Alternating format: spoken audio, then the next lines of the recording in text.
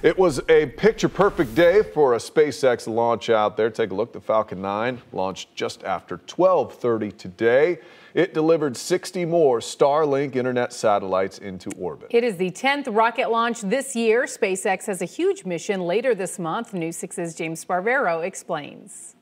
Really couldn't have asked for a better day for a rocket launch. Counting down to 12:34 this afternoon, SpaceX reporting the weather was excellent and all systems were a go for the 24th overall mission for Starlink. We do have a visual of those Starlink satellites drifting away from second stage out in space. Out in space, orbiting the Earth, there's now a total of 1,300 internet-providing SpaceX satellites. After 2 years and 24 total launches, SpaceX says it will need about 4 more Starlink missions to deliver uninterrupted service with full connectivity across the planet. Ignition and liftoff. The Falcon 9 rocket taking off today marks SpaceX's 10th launch of the year already, a record pace. And the booster flying today for a 7th time previously flew the first 2 SpaceX astronauts to the International Space Station last summer. What an amazing view.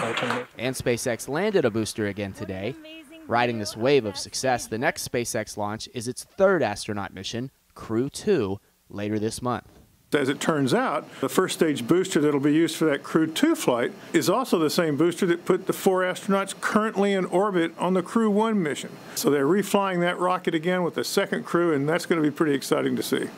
And the Crew 2 countdown is on for the morning of Thursday the 22nd, and we're planning team coverage right here on News 6. At NASA's Kennedy Space Center, I'm James Sparvero, getting results, News 6.